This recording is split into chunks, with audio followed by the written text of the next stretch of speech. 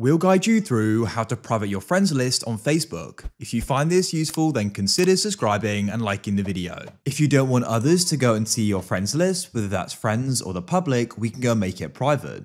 So to go and get started with doing this, what we need to do is we need to come to the home page, head to the top left, and you'll go and see the three lines. Tap on them and this side panel opens up.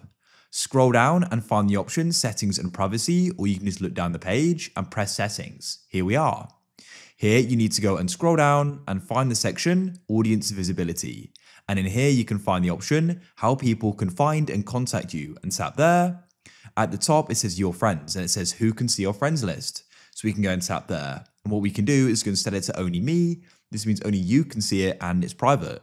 You can go and press save and that's it. It's now privated. If you found this useful and want to see more, then please consider subscribing and liking the video. I look forward to help you again in the future.